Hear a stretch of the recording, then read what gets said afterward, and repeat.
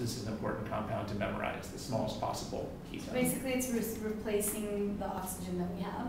Right, and we need to come up with a series of reactions that explain how that happens. We don't really need to go through the mechanism, we just have to explain how this would happen in terms of reactions. So that O would have to leave. Right. So it would have to be protonated or somehow like fall off. Right. So would it first be protonated by like the H2O18 whatever, and then the H2O18 would then attack that carbon, and then it would steal hydrogen from that and become H2O and fall off, and then that one would stay? Okay, I think you're basically working it out. So basically you're trying to go through the mechanism for that. Now one thing to say is this would not just steal a proton from here, because this is not that basic and this is not that acidic. So since you guys want to go through the mechanism, we'd have to assume this was under either acidic or basic conditions. Although they didn't say, did they say treatment of propanone? We should assume there's a little bit of acid or base to get this reaction happening here. But we don't really need to go through the whole mechanism. Basically, this is hydration, right? So let's just draw the product of hydration. We don't need to go through the whole mechanism. What would be the product of doing this hydration?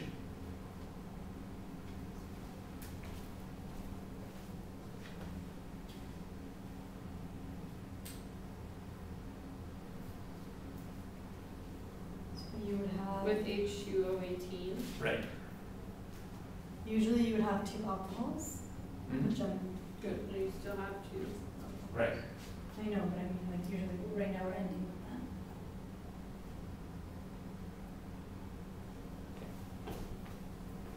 that. That's good, except that we should show that one of the oxygens will be labeled. Wait. So that's your usually.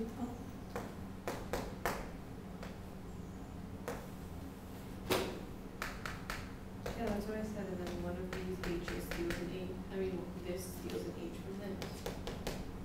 All right, so here we got this. I think you kind of worked out in your head what's going to happen here. Again, we don't actually have to go through the whole mechanism though. So here would be our intermediate. This is just our normal hydration product. This is not labeled because it came from the original acetone, and this is labeled because it came from the water. Now, is this a reaction that is going to be going to completion or an equilibrium reaction? Equilibrium. So we'll draw the arrows like this. That means we're actually going to be bouncing back and forth between these two compounds. Well, what's going to happen when we bounce back from this over to here? Well, one of these two OHs has to leave. Now, sometimes I suppose this will leave, and that'll just get us back to our original starting material, but it's just as likely that this is the oxygen that's going to leave. And if this oxygen leaves, when we get back to the carbonyl, we're going to have a carbonyl where the oxygen has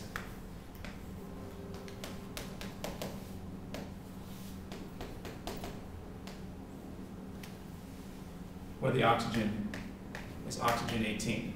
Is it, okay, but we don't need to draw the mechanism, but I just want to know, is it that normal OH steals an H from the OH18?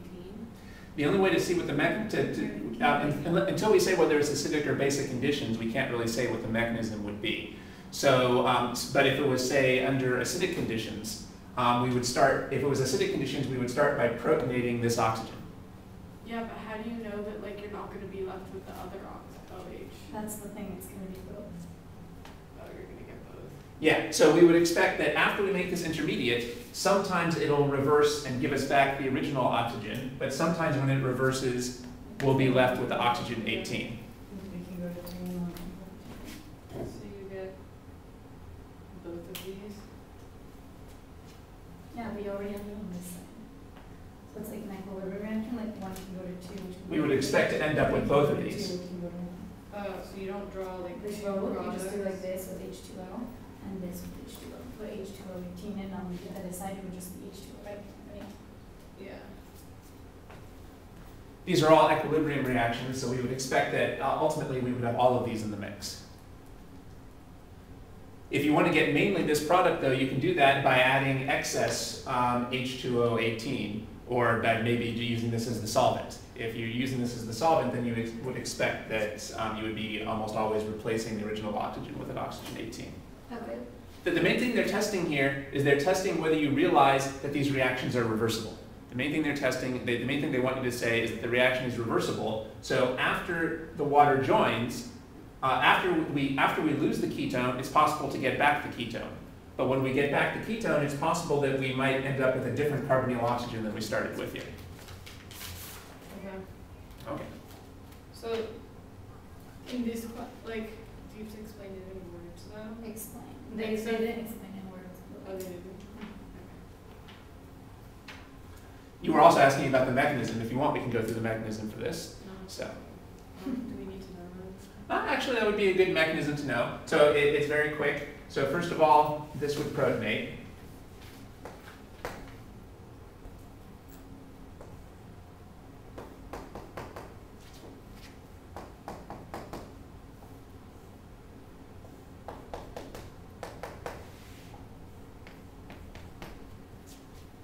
What's going to happen after that protonates? This is, so I'm assuming that we're under acidic conditions. The water will fall off, leaving a carbocation. Right, and we might as well show this oxygen kicking it off. Yeah. And you have to put the 18 on Ah, that's right, so I should show this is the 18, good point. So again, we're assuming these are acidic conditions. And then it's going to have a double bond now. It's a pi bond. However, we can also draw it as a carbocation. Yeah, so you could have drawn it as a carbocation. It's probably a little more convenient to show the carbonyl forming in this step. And then now the H falls off. That's right. Maybe any water molecule can pick it up. Some water molecule can pick that up. falls off. Or if we were using, or the conjugate of whatever, the conjugate base of whatever acid we're using could pick that up. So that's the acid catalyzed mechanism that takes us back to where we started. Okay. The main point this was testing again is that we should recognize that hydration is reversible. So even though we lose the ketone, we can easily get the ketone back.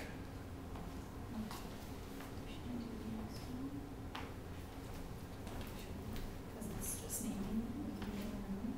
But the next one? Can we do how the protonated ether would react with the nucleophile and how the protonated ether? So which one are we looking at now? How the protonated ether would react with the nucleophile or base. Basically, ether. So what number is this? He just told us to do it. Maybe it's in there. Oh, it's not like in the book.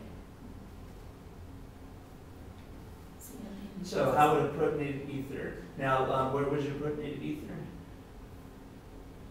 So it's that you drew an alcohol, or maybe what's this?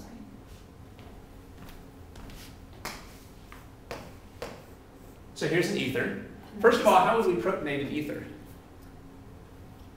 What should we add if we want to protonate Adding this ether? some sort of acid. Yeah, so we'd add some acid, maybe sulfuric acid.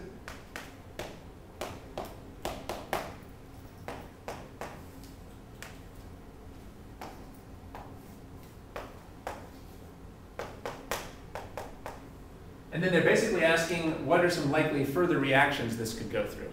So if a base attacks, then it would probably just steal the H. Because that's what bases like to do. They like to deprotonate. Right. So. Steal which H? Yeah, so a base might simply steal this proton. However, that wouldn't be very interesting because that would just get us back to where we started. Is there anything more interesting that a base could do? It could steal an H from an alpha carbon. It could. Oh, could it attach to the O and break the bond? Attached to the Wouldn't O. that what the nucleophile would do? Maybe we should have started with the nucleophile. Okay. So let's start with how would a nucleophile react here? Nucleophile would attack the alpha carbon next to one side. Right. So it would attack, let's say, this carbon, and since this is a positive, it would leave. Okay, good.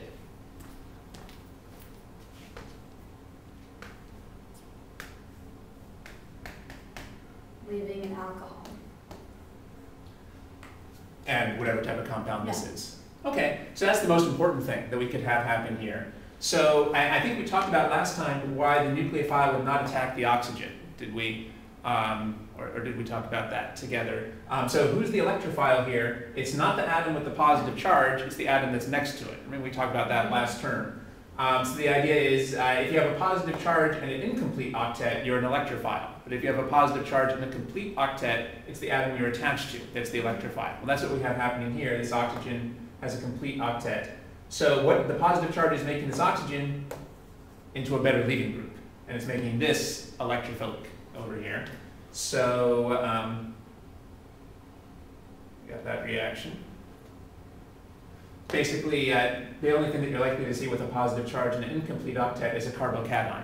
So when carbocations have positive charges, they're electrophiles. But otherwise, positive charges usually make things into good leaving groups. And the thing that they're attached to is the electrophile.